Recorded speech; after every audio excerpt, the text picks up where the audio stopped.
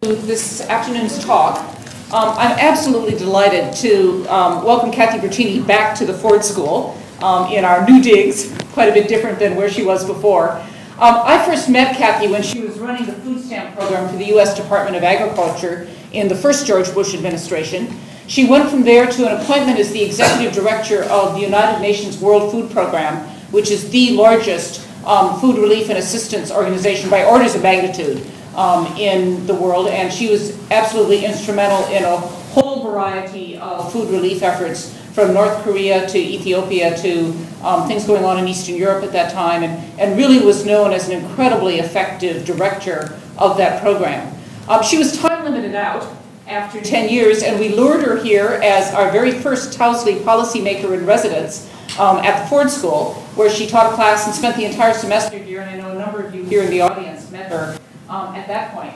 She left us to go back and become essentially the Chief Operating Officer for the United Nations, so your official title, Undersecretary General for Management, which meant she was, in charge of running the place, not an easy job. As what one person said, what's more difficult than solving world food is running the United Nations. So she did that for a number of years and has now decided to go back into the academic world and is professor of practice at Syracuse University, which is close to her home. She lives in Cortland, New York. And from there, I know, travels all around the world doing many interesting things. In any case, it's just an absolute delight to have Kathy back at the school this afternoon, and she is going to be speaking about humanitarian actions and the circumstances under which they can and cannot be effective. Join me in welcoming Kathy.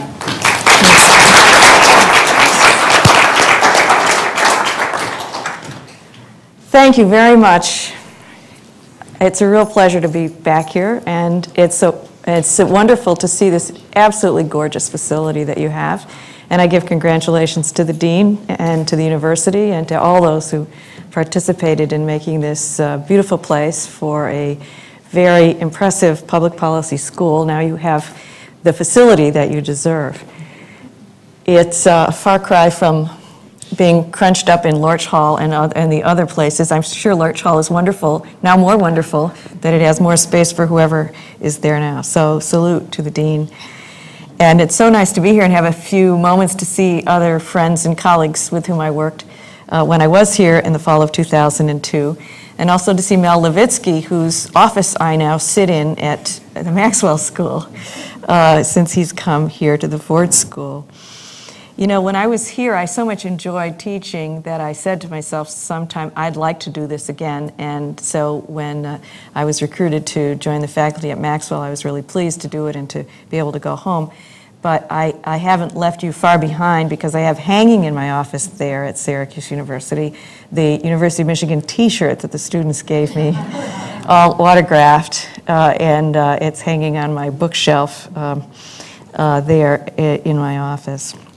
Also, I remember, I saw Bob Axelrod earlier, and I remember his being right on, I'm sure many times, but two that I remember in particular was in a brown bag lunch he did for the faculty, talking about what might happen if there was a war in Iraq.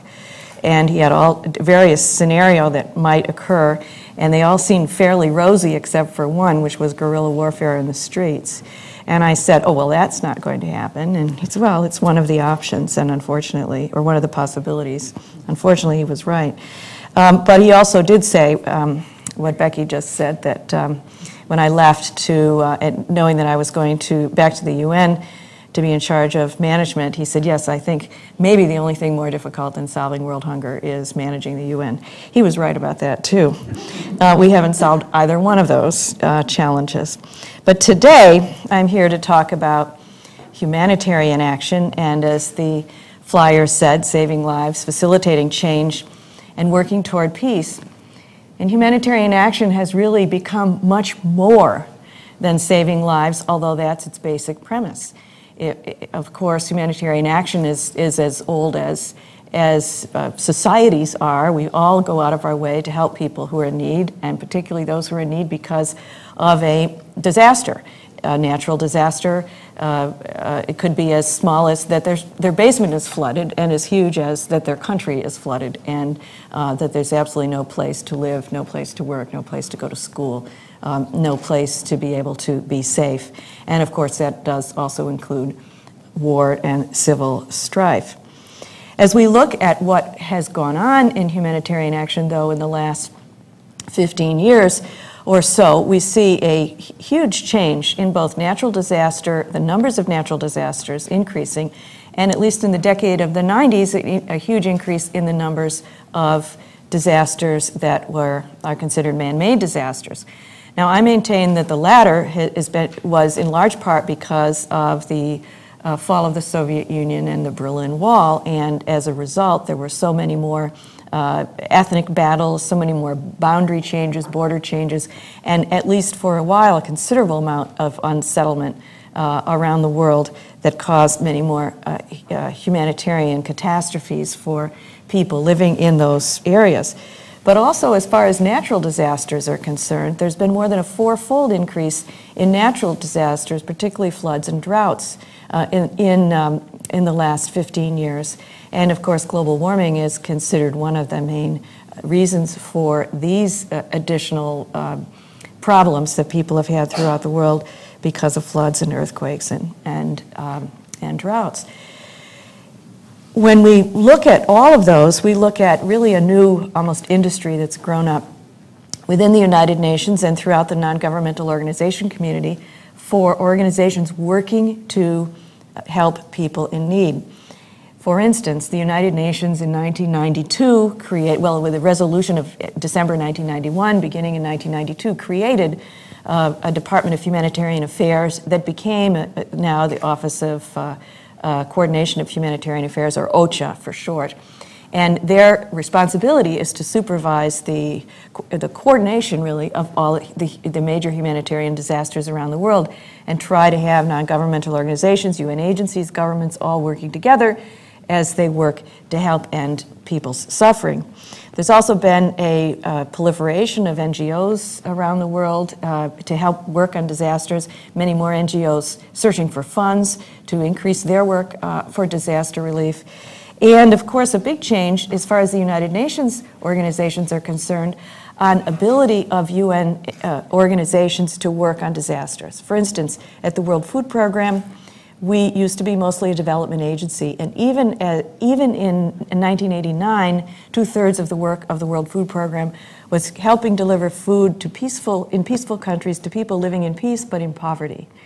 But it changed very swiftly, and now 90% of the work of the World Food Program is for essentially humanitarian relief, disaster relief, relief for people who are living amidst natural or man-made disasters. It doesn't mean that there's not a great need of people living in poverty who are hungry, but it means that the first priority for the international community has become so much helping people who are cut off from food because of natural or man-made disasters, and that's really where the humanitarianism comes in as opposed to development. There will be soon published a book called Humanitarian Diplomacy, published by UNU Press, that's UN University Press, edited by Larry Meniere, who was with Tufts, and Hazel Smith, who is with a professor of international relations at the University of Warwick in the UK.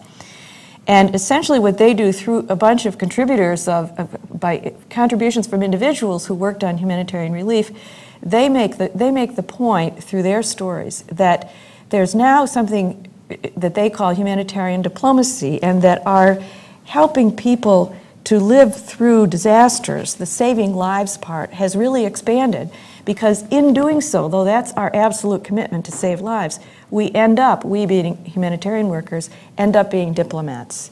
Not diplomats that are in the State Department career path, not diplomats who have learned how to be diplomats or diplomatic for that matter, but not people for whom diplomacy is their main line of work. But it becomes almost a natural progression in so many of these problem areas around the world for the relief workers, the humanitarian workers, to end up being diplomats by doing their humanitarian work itself. And in that process, to help facilitate change and in many cases to help working toward peace. And what I'd like to do today is to take 3 examples of where we saw during the decade of the 90s and into this decade of where humanitarian work turned into diplomatic work, or at least laid the groundwork for really important changes that occurred in the future. The first I want to talk about is Southern Africa, and in particular the drought that affected Southern Africa in 1992. And in that drought, which you have not read about, I can guarantee it, because no one covered it. Another thing I think that shows how humanitarian relief has become so much bigger lately. There's hardly a disaster now of any major impact that you don't read about or watch on television. But this disaster in 1992, which potentially impacted on 16 million people, was written about, to my knowledge, only once, and that was in an article in the Christian Science Monitor. However, it was a huge disaster which, because of the drought over several years, was hitting the 10 countries north of South Africa in this region, well, including Lesotho and Swaziland within South Africa itself, and this, in the territory itself.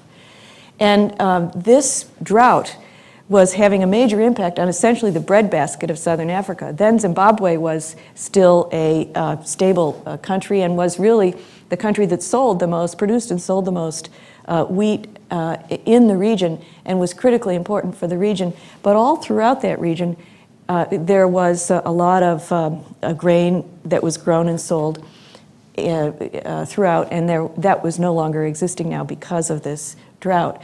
And the whole region was hit by it. We were afraid that so many people would starve because of a lack of food. And this was the beginning of the Department of Humanitarian Affairs operation at the UN, and they said, well, this is a drought, therefore people aren't going to have enough food. So one of their first assignments was to assign the World Food Program to be responsible, to be the lead agency, to get not only food, but assist UNICEF in providing assistance for water, assist other agencies in providing help with agricultural development and health concerns and so forth in this area. And we saw that so many people potentially could be helped by a coordinated effort organized by the UN. But one of the problems was that there weren't any ports that we could use in the countries that were at risk. In Angola, first of all, it was at war. So even the ports in Angola aren't very big to begin with, but we couldn't use Angola as a staging point, even for Angola, let alone for the rest, all of Angola, let alone for the rest of the region. In Mozambique, there are a couple of ports. Mozambique was at war. And the ports, again, although could serve some of Mozambique, certainly because of the war, we couldn't use that very well either. And the infrastructure didn't serve to be very supportive for the entire region. In Namibia, the port wasn't big enough to be able to serve. So you can clearly see what the option was where the ports were that were big enough to where the capacity was in order to move food into the region. They were in South Africa. Apartheid was the way of life in South Africa. So the conventional wisdom was, and in fact operations up until then were, you can't operate out of South Africa. But we had a long discussion about this and said, well, wait a minute. People are going to starve because we can't move food, because we can't use the ports and the railroad systems in South Africa because of apartheid. Now, what's wrong with this picture? And what we did was we asked for representatives of each of the countries, of Botswana, of Zimbabwe, of Zambia, of Lesotho, of Swaziland, and also of the countries on the coast, to come together for a meeting to say, how can we solve this problem and what can we do? How can we help children like him be able to live through this crisis? And the answer was through the South African railways.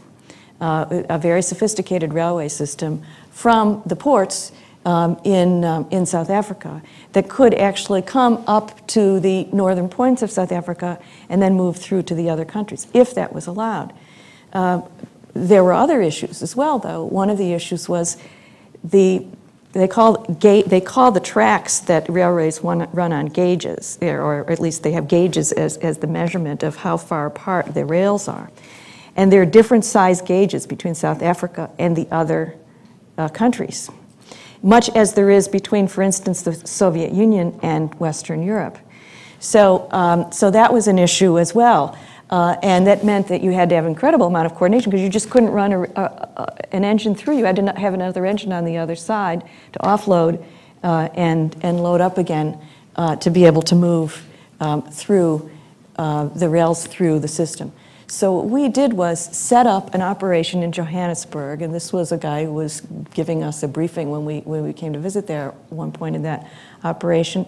And we had one person from each of those 10 countries that were affected by the drought working in Johannesburg, with obviously the agreement of their governments. They all worked in Johannesburg, and they were there to ensure that the process worked. We didn't work with the government of South Africa, although obviously they tacitly agreed to it. We worked with the railroad system and with the port system. And since we had railroad experts from each of the countries in the region in Johannesburg, they could follow it through. They kept the whole process honest from their own perspectives, and then they could help ensure that the food really went through and got to the borders where it was needed, and then moved through in order to feed people throughout the regions. It was a hugely successful operation. As I said, it wasn't covered by the press. And some people didn't want it to be covered because they were afraid people would then criticize us for operating in South Africa. I would rather be criticized for operating in the South Africa of that time than for sitting there and saying we can't and having so many people unable to have food. And instead, we were able to provide food to camps like this where people were living in displaced persons camp, where they would have rice and beans, in this case, that they'd be able to serve to each family. We were able to provide food in schools. The school was in Angola. We were able to have the children eat there at school. Of my whole 10 years at WFP, this was my favorite picture from a displaced persons camp in Mozambique. I wanted to take that boy home, but his mother didn't think it was a good idea. Other people have since done things like that, and gotten criticized for it, by the way. But anyway, this was a displaced persons camp, and we were able to, in Mozambique, and we were able to get food to them. And then this is in your brochure, actually, but in Zimbabwe, we were feeding children in school a high-protein mix that they were eating. Now, why was this important?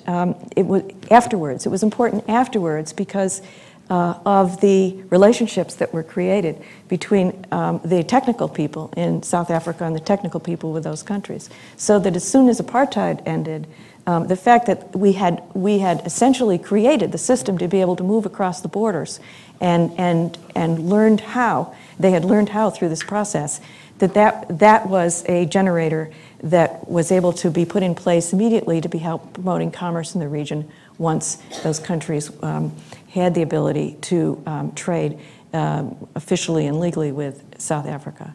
It isn't just my opinion, although again, there's not much written about it, but if you go back and find the guy who was the head of the Department of Humanitarian Affairs at the time, who since then has become the president of the UN General Assembly and the number 3 in the foreign ministry of the government of Sweden, people like him will say this absolutely was a important contributor to commercial development post-apartheid, and it certainly was a contributor to keeping people alive in South Africa at the time. Next region I want to go to is, well, a country, North Korea. And North Korea, if you're, of course, it's been in the news a lot lately, and I'll come to that in a minute, but if you recall, North Korea has mostly 2 borders with South Korea and with China, although there's a very small, as you can see in the northeast corner, border with Russia as well. You all know the story of North Korea. Let me tell you what I saw, a couple of things firsthand. But first say that in 1994, North Korea came to WFP and said, we've had some problems with the weather, and we need some assistance. And we said, well, what are the problems? Well, we had a bad hailstorm.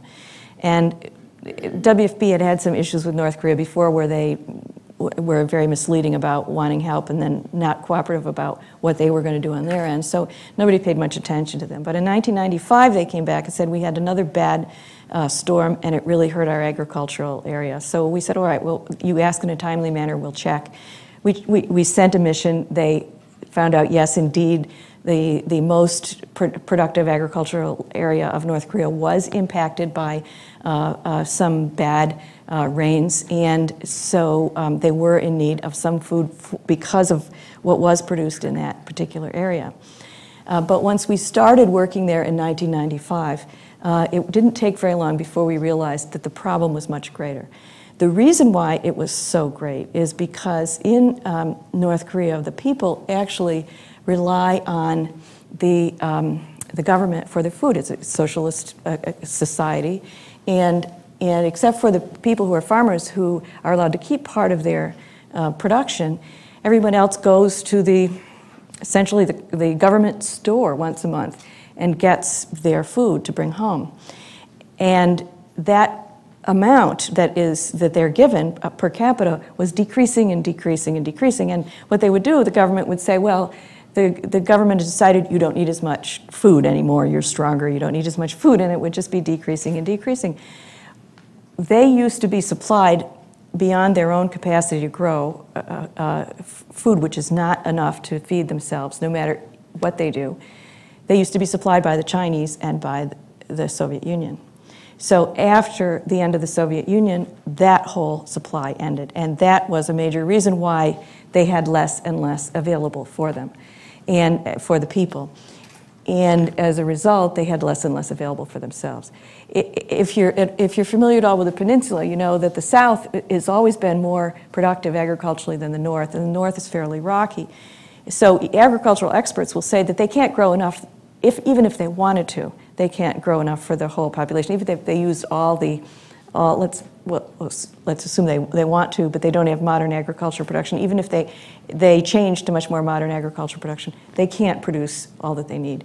So they always have to import in one way or another, and they either don't have the capacity or have not chosen to import enough food for all of their people. So we decided that there was a great need here in North Korea, and we would actually need to have additional food come in to the country. And it's a formula that we use with agricultural experts to make essentially a per capita assessment based on the 22 million people in the country, and multiply that by a certain formula, come up with how much the country would need, subtract from that how much they produce, how much they import, and then the deficit we try to help meet. That was essentially the idea. When we first went into this business, we have no idea what anybody would think about it.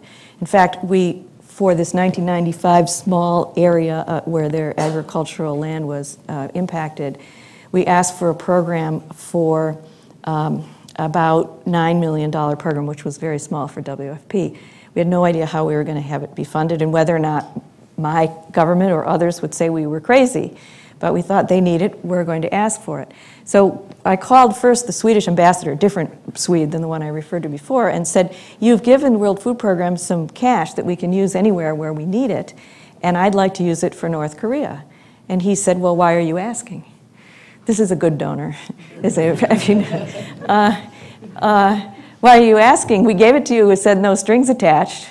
So, okay, thank you very much. So I used for North Korea about $2.5 million. And then we got some small contributions from Australia and New Zealand. But then the U.S. came through with $2 million. Then we knew we were okay. We knew we'd make our goal. And we knew we would also be okay politically.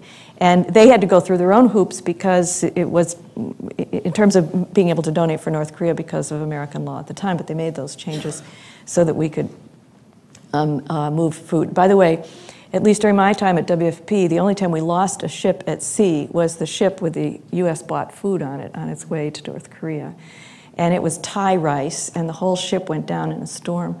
And we were self-insured, so we were insured for the ship, but unfortunately, many people lost their lives on the ship, the crew, which is a North Korean crew. But that caused a political problem because there then became press over having lost the ship. And I was concerned, of course, about people saying, why are we supporting North Korea? Instead, the issues were from rice-growing congressmen from rice-growing districts in the United States who said, how come you bought Thai rice? How come you didn't buy American rice? So that was okay, too, for a problem rather than why are we there at all. But we began there on a small scale in North Korea, and then we realized that we had to grow that program because it's very desolate there. This is a better off farming community, better off because they have the oxen that can pull the cart, and many of them didn't. The first time we went there, first couple of years we went there, even the oxen that we saw were very skinny. We didn't see any birds, we didn't see any little animals. It was a famine, and people didn't have enough to eat. Certainly the small animals didn't have enough to eat. By the way, sometime later I went and to one of these villages and saw a woman with several dogs in her pen, and I thought they were pets. Silly me, you know what they were for. Their food.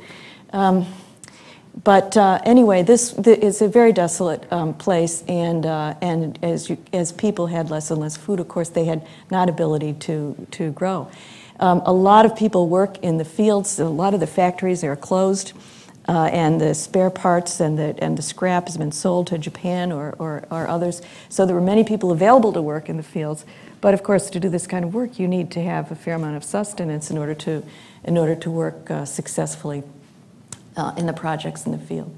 The schools that the schools and the hospitals were some of the worst places, but at least the schools ended up being the best way to get food through, because we had to use the government systems in order to move food in once you got the food into the country, and so there was always the issue of the follow-up, and is the food getting to the right place?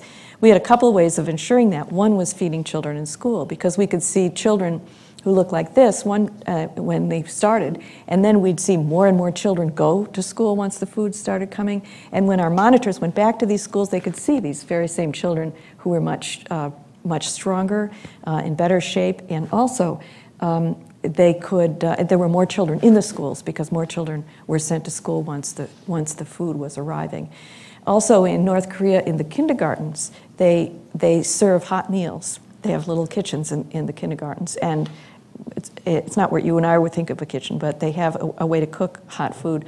And so as a result, the littlest children got hot food at school, and we were able to feed them that way in the schools system. And it was one of the ways that we could ensure the food actually got to the right places. Another thing was that we sent. Although this was not at the very beginning, and this girl is eating rice. At the very beginning, Japanese sent a lot of rice, but at the very beginning, we didn't send rice. We sent wheat and corn. And the North Koreans preferred it because they could, for the same value, you could get much more wheat or corn than you could rice. And that was one of the indicators to us that they were in grave shape, otherwise everyone would prefer rice. But also the military's first option was rice. They didn't want wheat or corn. So it was another thing we knew from the very beginning, and that other governments would confirm with us that our food actually was going to the people that we thought it was going to. And then we ended up with cakes, little cakes like this little boy has. By the way, my husband is a photographer, and he took all of these pictures. And this one was on the cover of Asian versions of Newsweek during the North Korean crisis. But we ended up putting a lot of a mixture of food together, refitting factories, and being able to make little cakes for the children to eat. Some of them ate them at school, some of them brought them home. But again, we delivered them only to school, and we worked with them only in the schools. The hospitals were a different situation, and the situation in hospitals in North Korea, I think you become sicker if you go to the hospital than you were when you were sick enough to go to begin with. But we found that when our monitors went over and over again to hospitals, that the food wasn't really getting to the hospitals. It looked like they were putting it there so we could see it when we were there. It wasn't the same kind of consistency as there was in the schools. So we ended up stop feeding in hospitals, as difficult as that is, but we just didn't think that the food was staying in the hospitals. this is some of the kind of work projects that go on. They were building rice paddies here and taking muck out, but they were just huge. And they have bands that play martial kind of band music to keep up the beat while you're working, doing this kind of work. Well, that was at an orphanage, very tragic there. Why is this important? A couple of reasons why, beyond the saving lives that we did. First, World Food Program has only got a very small operation there now. Why? There's still a great need. The Chinese are still providing food. But now the South Koreans are essentially, I'm not sure they would like this description, but they've almost taken over where the Russians, where the Soviet Union left off. They're providing the bulk of food assistance that's needed to the North, and they're doing most of it directly. So the North is more stable, but they still need to import this food, and primarily it's coming from China and South Korea. So at the end of 2005, North Korea said, "Thank you very much, international community. We really appreciate what you've been doing, but we don't need your help anymore."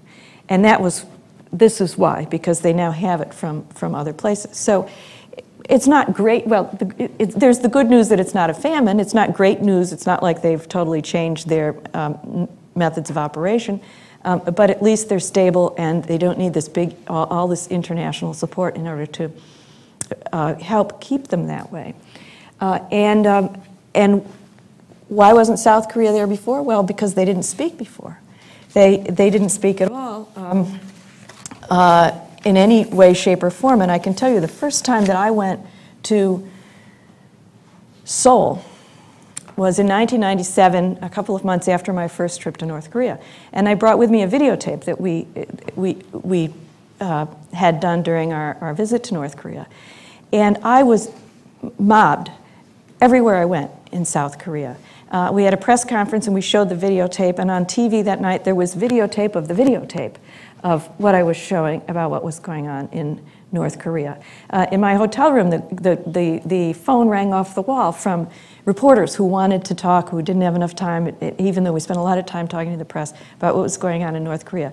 We had meetings with NGOs and hundreds of people coming to talk about what was going on in North Korea. The government listened to every word we said. And by the way, Ban Ki-moon, during one of my trips, I met him there. Now he's the Secretary General of the UN.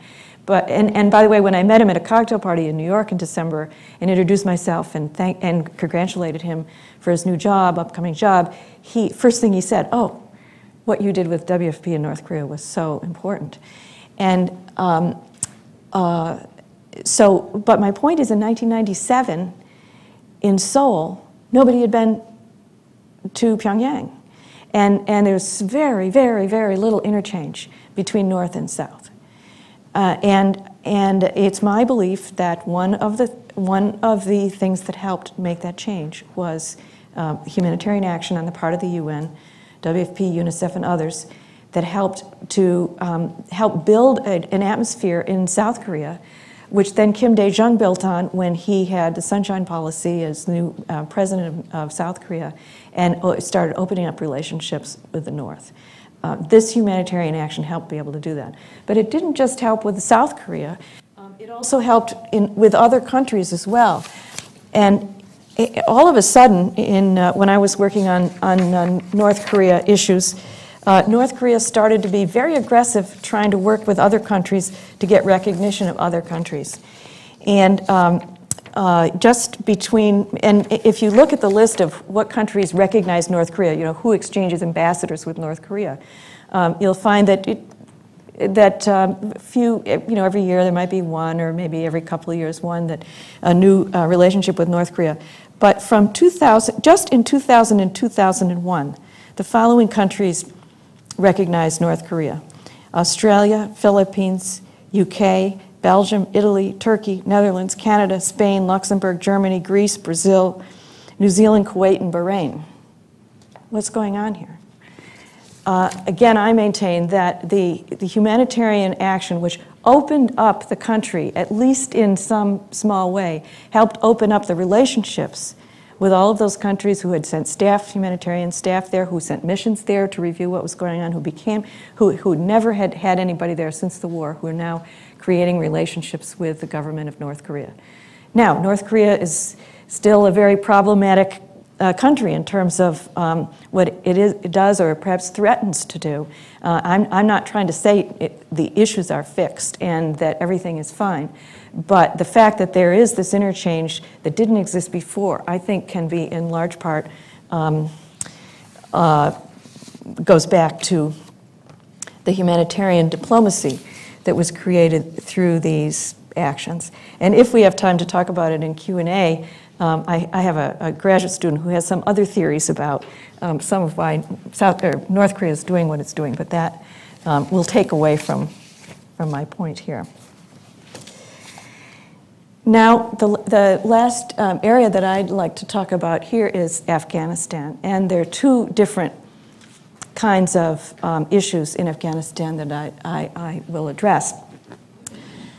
First of all, we all know far too well now where it is, and when I was here as the Towsley Foundation scholar, I ended up talking about, in my speech that time, why wait for the next Afghanistan, and essentially made the point that there could be many other countries like this that are desperately poor and that are able to support somehow, in this case terrorists, who would literally terrorize the world. And of course my answer to that was more aid and more understanding. But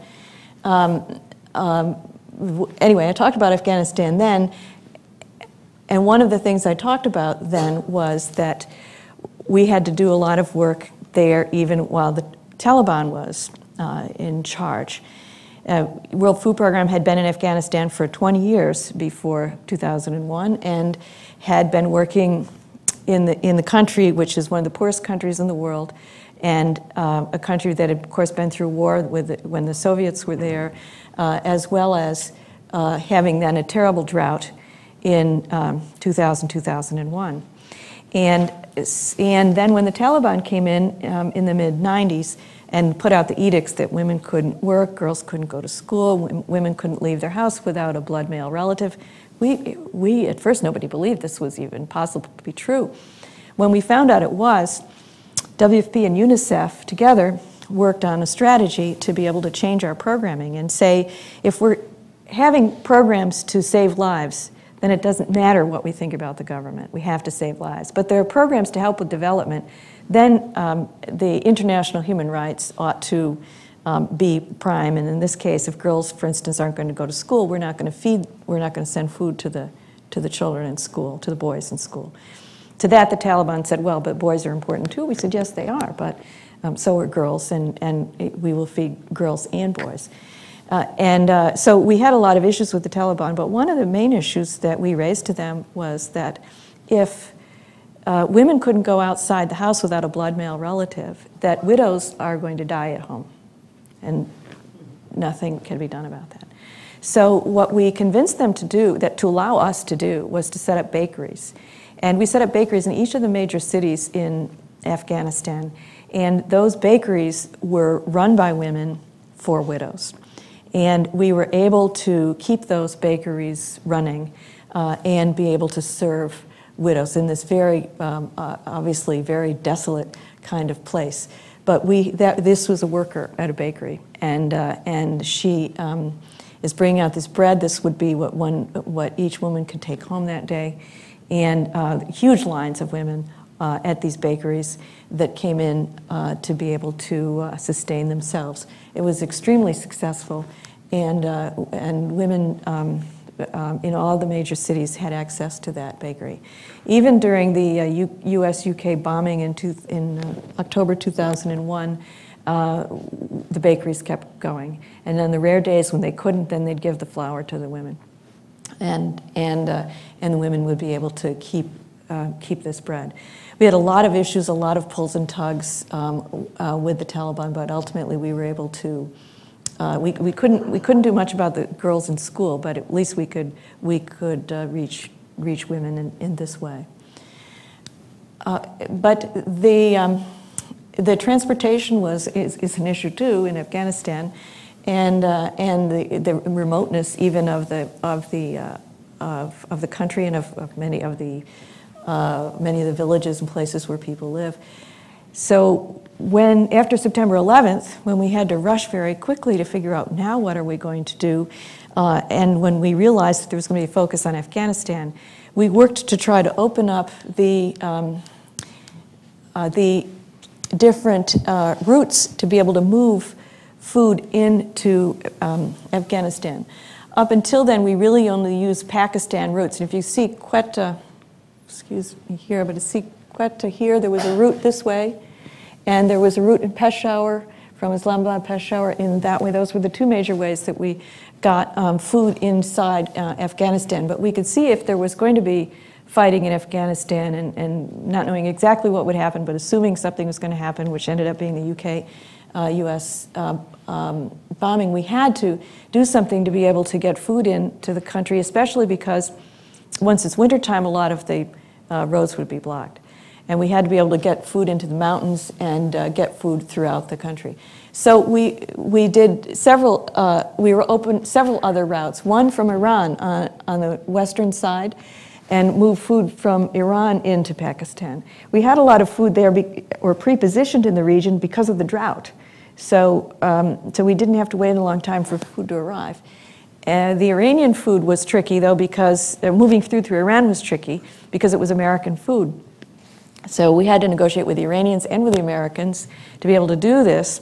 And meanwhile, you know, the American food bags have big American flags on them. Anyway, we rebagged it. We put the American bags in additional bags and that was the way the Iranians allowed the food through, and the Americans didn't mind having that done. So we opened up route through Iran.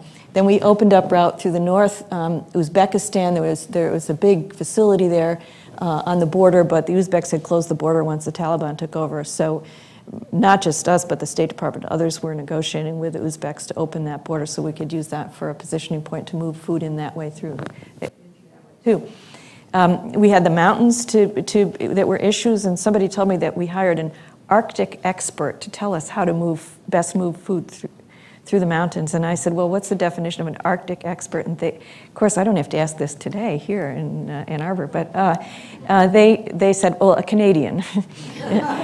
Okay. So we found all different ways to move food in through the country and be able to get food inside. Now,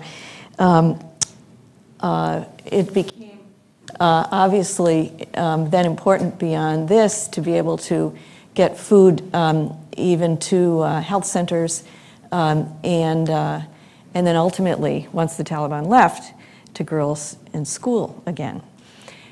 Now, why, beyond keeping people alive and beyond battling with the Taliban, and by the way, one day the Taliban spokesman, you read this thing about some guy who's now at Yale, who was the Taliban, some of you, yeah, and he was the Taliban spokesman. Well, he for those of you who haven't read it, he was the spokesman for the Taliban. He had good English, so they'd send him around to, you know, be the spokesperson for the Taliban, and came to Washington one time, and he was quoted in the Washington Post as complaining about everybody trying to tell them what to do. And it was before they blew up the Buddhas. And he was complaining that UNESCO was telling him that they couldn't blow up those Buddhas. And he was complaining that the World Food Program was telling him that they had to get food to women and girls. And he said, we might as well call them the Women's Food Program, which I thought would be fine if they wanted to do that. Well, why was this important beyond the fighting with the Taliban, beyond keeping people alive? And that is because it was critical to the anti-terrorism effort to be able to have the military campaign in Afghanistan. And I'm not a shill for the military campaign, but to say, obviously, that was the next step that the US government and the UK had to take. But we had to keep people alive then, too. And when we did, it was certainly known and recognized. I have a picture in my office at at the university of sitting at a meeting with President Bush, Kofi Annan, Colin Powell, Andrew Natsios, who was head of USAID at the time, and other UN agency heads, because the president had invited us to thank us for the work we were doing in Afghanistan. This was November of 2001. And the same month, when I was in London to appear before a committee meeting of the House of Commons, I got a phone call to say, please go to number 10 Downing Street. And so I went to meet the minister, the development minister at number 10 Downing Street, but really the reason why is that she set up a meeting for me with the Prime Minister because he wanted to say thank you for what we were doing. And he had charts that he had been given every day as part of his briefing of how much food was delivered that day in Afghanistan by the World Food Program, a daily chart about how we had done. And then finally, when we visited in Islamabad in February of 2002 and met with President Musharraf, he said to me, you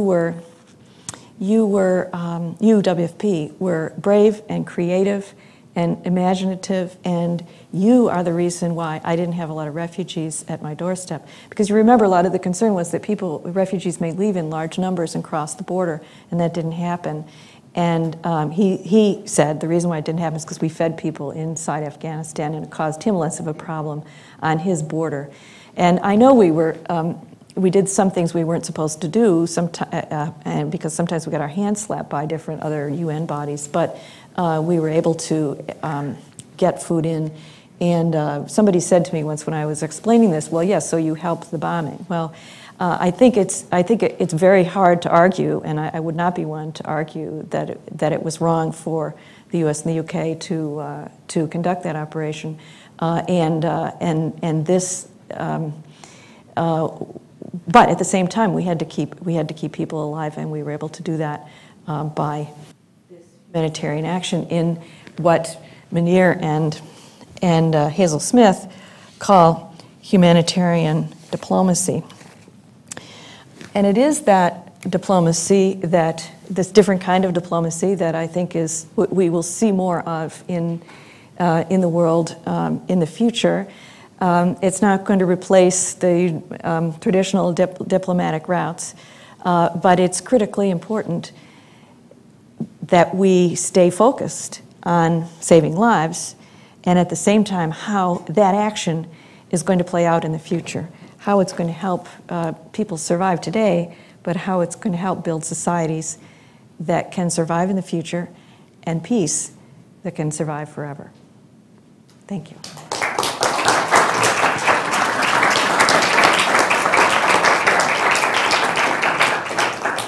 Take questions? Sure. Yes, Heather. Kevin, I wonder if you could say a little bit about the kinds of relationships you developed with indigenous NGOs in the places where World Food Program works, and how those contribute to the long-run goal as you're focused on.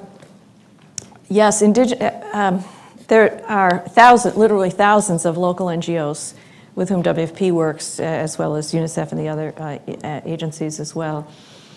And they are critical to building sustaining operations. None of us should be operating, even in an emergency setting, without building the base for sustainability in the future. So for instance, these schools that we're sending food to, we've got to be able to help build a capacity through mothers or through local NGOs and other organizations to help keep those programs going in the future. So there are quite a lot of partnerships. One of the things that happened in the last 10 years with World Food Program and with UNHCR is developing much closer relationships with international NGOs and having memorandums of understanding with them so that you don't start from scratch in every country. So the people in Afghanistan don't have to create the relationship because one already exists on paper. And those would be with the big organizations like Save the Children and CARE and World Vision and Catholic Relief Services and others. But the local ones are essential, can't operate without them. And most of these operations of the UN are not retail operations. They're wholesale operations, and the local NGOs are the retailers in terms of the actual relationships with people and the distribution. Yes? Thank you very much for the enlightening, 3 hotspots that you mentioned. What are the other hotspots in the area around the world that you feel some of these innovative means of reaching out to the people need to be conducted? I was trying to think of some current ones, and I was falling short. I mean, Darfur is the biggest tragedy that exists, and it's deplorable that it's not been able to be handled in any reasonable way by the international community. So it's pretty hard to have any kind of diplomacy with whom. And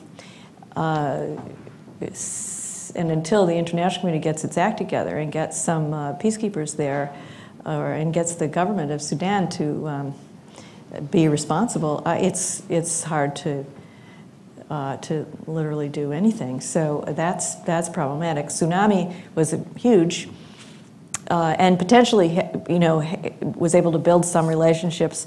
Banda Aceh is an area where perhaps is more peaceful now as a result of the terrible tragedy, and the influx of humanitarian workers as a result.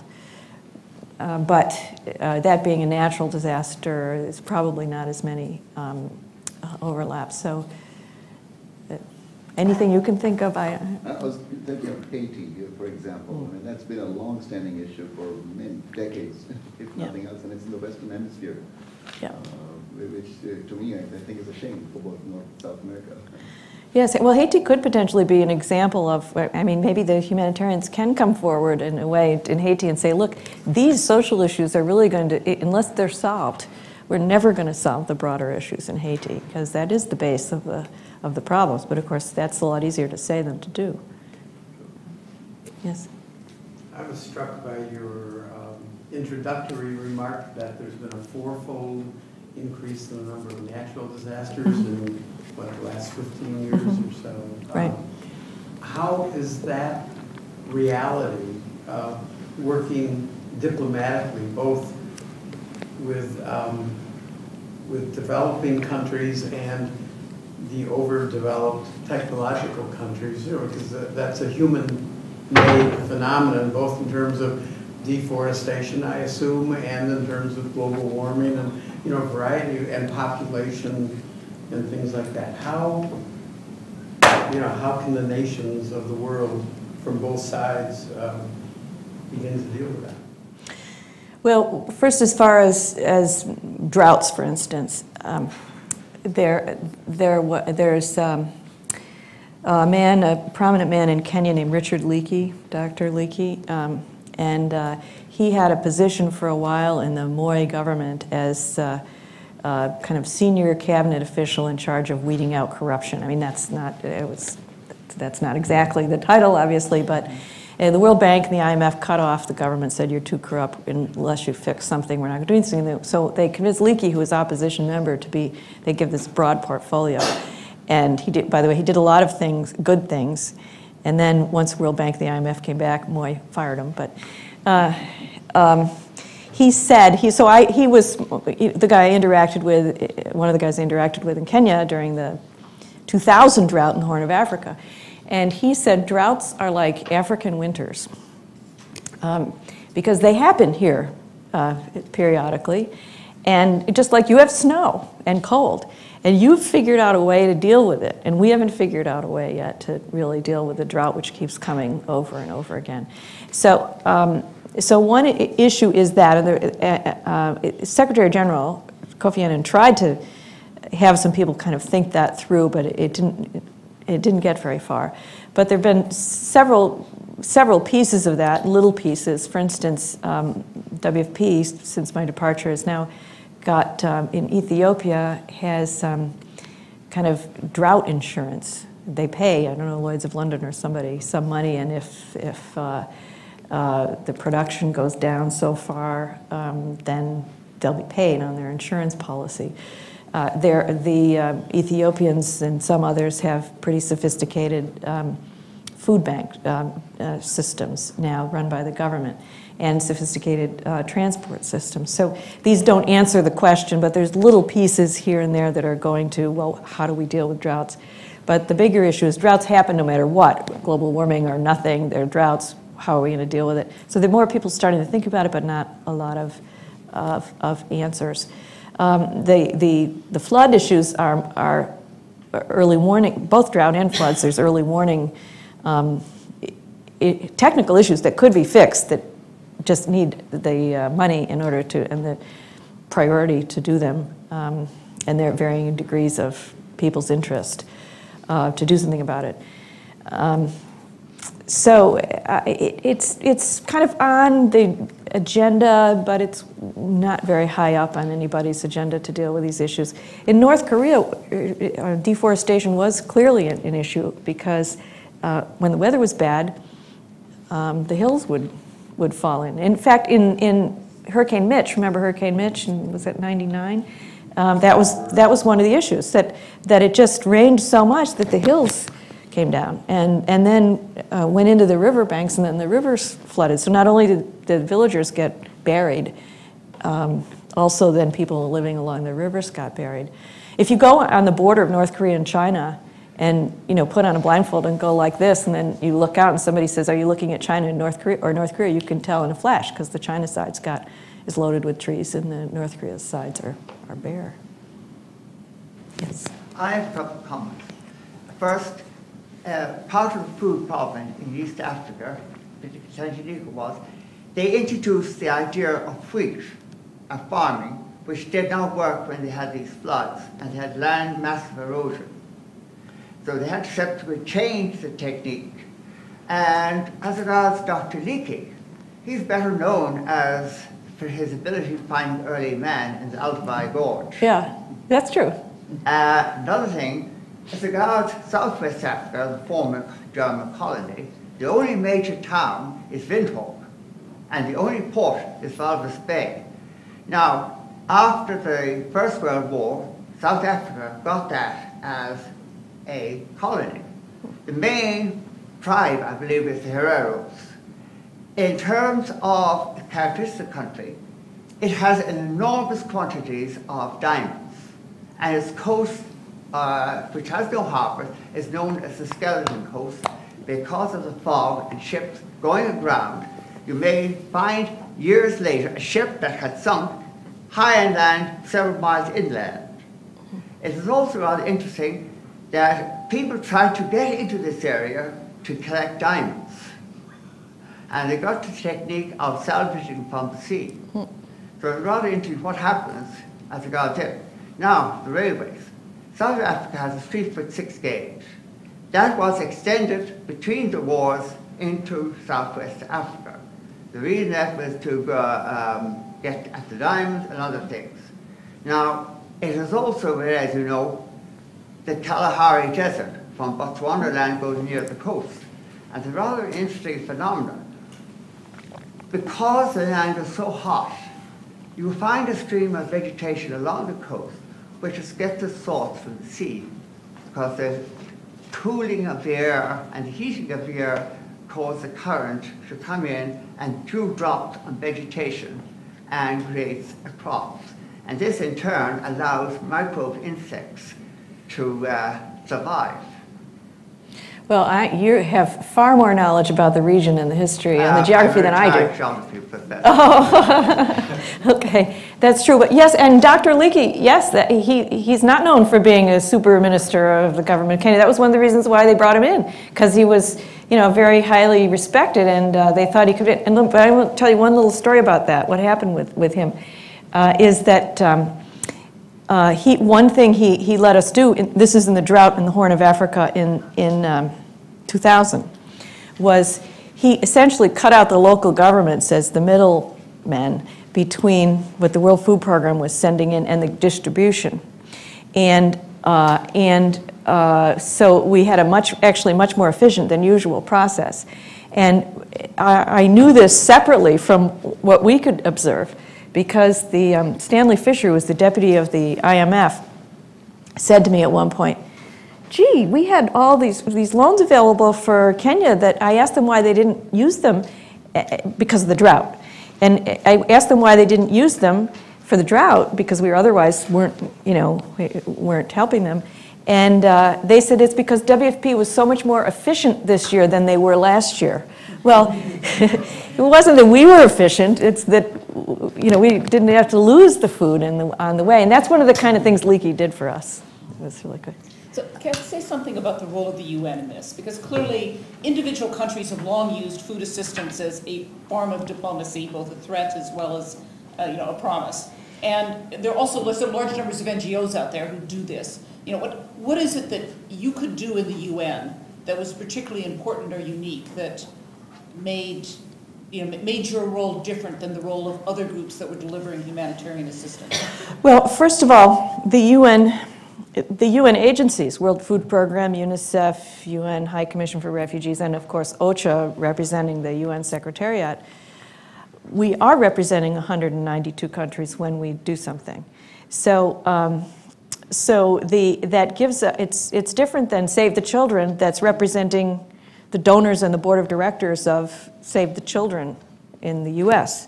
It gives you more gravitas, I guess, in terms of the negotiating, your negotiating ability. It brings you, it opens up more doors in the government, inside the country, and it gives you really more credibility. You don't have to build your own credibility, and because you have it along with the UN's credibility, which is pretty high in most of these countries, not every place, but most places. So that you bring that, and it's a big plus. Also, you're bigger than any other NGOs, WFP or UNICEF or UNHCR, and you're also the lead. So for instance, if it's a food issue, WFP would do the assessment, and everyone else would rely on that assessment. They may do their own kind of micro-assessment, but if CARE is going to go to the State Department and say, please fund, or the AID and say, please fund this project, it's going to be based in part on what WFP said the need is. And the same for UNICEF, it's a UNICEF-type project, and particularly true for refugees because UNHCR is the refugee arbiter in terms of what's needed. And so if you go ask, an NGO go ask for aid, it's to support the UNHCR objectives. So that's basically the standard. And one of the things I think we did at WFP during my tenure was to make WFP the food aid agency and put it kind of in that UNHCR league in terms of, these are the first ones that know what's going on. And then everything else flows from there. Now, if there were an NGO CEO next to me, he may not exactly agree with that description, but that's the way I see it. I say he because I think, except for CARE, they all are he's. Yes. You mentioned the refugee program, and many of your programs are trying to build in sustaining infrastructure. Right. Tell me more about the refugee program that just has to pour in year after year after year because these people have no way of doing anything but waiting to go someplace else. They there are unfortunately too many situations where there's refugees can't go home, and they're hard time being placed somewhere else. Although I don't know the statistics, but I think it's far less now than it was, for instance, 10 years ago. When you think about the crises, I mean, Eastern Europe, there are not many, I don't think, refugees left in Eastern Europe. Near East. Well, there's the issue of the Palestinians, which is still an issue, and there's a whole agency in order to deal with the Palestinian refugee programs. It's a huge social service agency. About 25,000 Palestinians work there running hospitals and schools and housing areas. I think besides the fact that people are still living in temporary situations and they have children and maybe even grandchildren that are living in these kind of regions or areas, the biggest problem for them is funding because donors say, when is this going to stop? All of these agencies, the refugee agencies, UNRWA, the Palestinian Refugee Agency, the World Food program, UNICEF, are all funded by voluntary contributions.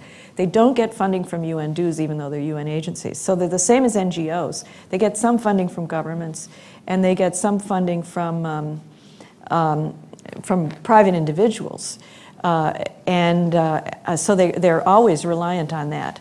And although that's a problem, for instance, in many long-term refugee cases, I think it makes those agencies better than the assessed agencies. In my experience, the UN Secretariat and other agencies that are funded strictly by dues are lazier about keeping up with changes and internal improvements than I'm on purpose not using the word reform, because I don't mean, reform the whole place, but I mean just keeping efficient and effective. But the voluntary funded agencies have to, because if you don't, you lose your potentially you lose your funding. Funds going into the refugee camps in, say, Lebanon or Jordan? No. I thought they It's were all voluntary. Well, it's the UN, UNRWA, UN Relief and Works Agency, which is the UN agency set up to support the Palestinian refugees. And they are throughout the region, yes, but they're funded voluntarily by governments like U.S. government and many others. It's not with dues paid to the UN. So it's UN, but it's funded differently. Now, Lebanon, there's a separate programs in Lebanon because of the most recent fighting in Lebanon. Kathy, maybe one last question. Okay. Yes. Oh, we have a student. Can I go that way? Do you mind? Thanks. I was wondering if you have an opinion on flags and labels on, various humanitarian diplomatic efforts. It's often came up in a terrorism class that while we do, from the United States perspective, give massive aid, it's undermined sometimes with the flag. I was wondering if you had an opinion about that. I don't think aid is undermined with the flag. I think the flag is a way to the donor feels good about labeling what it's giving, and the people on the other end can see where it's coming from. Of course, in North Korea, the government told people that when they saw Japanese flags or American flags, it was war reparations. But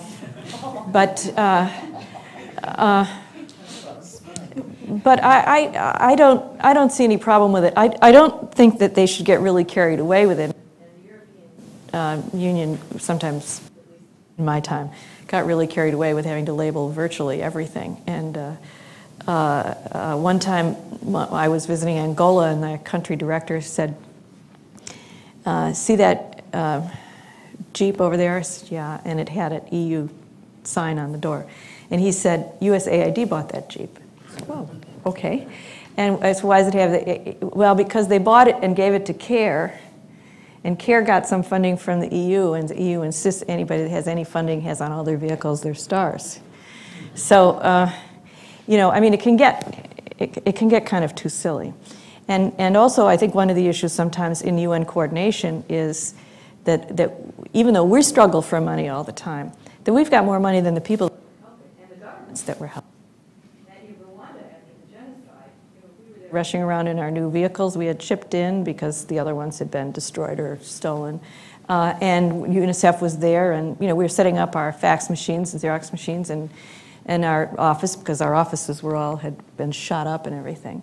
Well, same thing had happened to the government offices, but nobody was there setting up, helping the government and bringing in vehicles for them and putting in equipment for them to be able to get started again. So I think sometimes we forget that. And we forget that we really have to be there to first and foremost make sure there's a functioning infrastructure to essentially put ourselves out of business. But the labels themselves, I don't have too much of a problem with. In fact, we would make a point of taking pictures of labels, and sending them back to donors so they could see how they were being used and what they were doing. But essentially, it was pretty successful. Can I take one more? Yeah, boss. I was going to ask about the Iraqi refugees. I was just hearing that those who went to Jordan can't be in school, and that this is public schools, and that this is. Iraqi refugees, even before the current war in Iraq, there were a lot of refugees from Iraq outside of Iraq. And I visited some in Iran, for instance. Iran actually hosts a lot of refugees from, or did, from both Iran, Iraq and Afghanistan. And so there are a lot of from our region Iraqis outside. The refugees, no matter where, offer a lot of challenges for the host populations because they need housing and they need food, they need schools for the children, all of these things, and there's always frictions between them. Even if it's a more basic situation like Rwandan refugees moving across the border to Tanzania and needing firewood, so cutting down a lot of the forests in Tanzania, and the people weren't very pleased. The food coming in to support the refugees, which is a better deal than the poor people that live in that area of Tanzania were getting. So the tensions mount. Then when there's long-term issues, presumably people have housing and food, but then there's issues like schools and hospitals, and then there's tensions that build in there. How do you sustain that? The international community expects the host government to be able to provide those facilities, but sometimes they don't. And then UNHCR, in this case, would have to be being very diplomatic with the government of Jordan to be able to convince them to try to accommodate those refugees. And it's not always very successful, but it is a real challenge over the long term to be able to sustain lives, essentially, especially when it's generation after generation after generation. So I thank you very much. It's been a pleasure to be back. Thank you.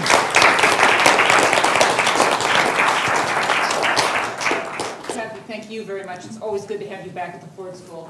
I want to invite everyone to join us for a small reception outside these doors, and if you want to stay and talk with Kathy, or those of you who know her, meet her again, please join us.